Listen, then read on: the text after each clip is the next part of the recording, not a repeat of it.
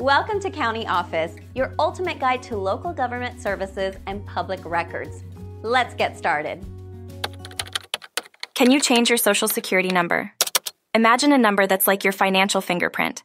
That's your Social Security number, SSN. It's unique to you, and it's a key part of your identity. Now, what if you wanted to change this number?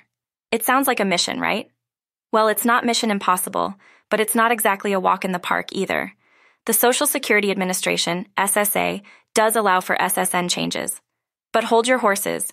It's not for a fresh start or because you don't like the digits.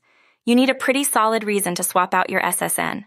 We're talking identity theft, harassment, or being a victim of domestic violence. Even if you're in witness protection, you might get a new number to ensure your safety. It's all about legitimate needs for the SSA. But it's not just about stating your case. You've got to prove it with documentation. The SSA needs evidence of your situation to consider a change. If you're thinking about a change, the SSA has strict criteria.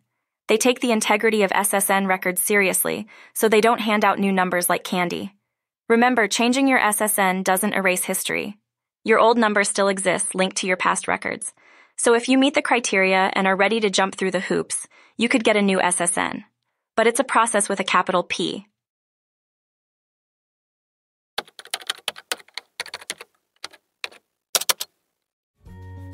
To learn more, check out these links, which you can click in the description below. And feel free to comment your questions. We're here to help. Thanks for tuning in to our video. Please like and subscribe and leave a comment below. See you in the next video.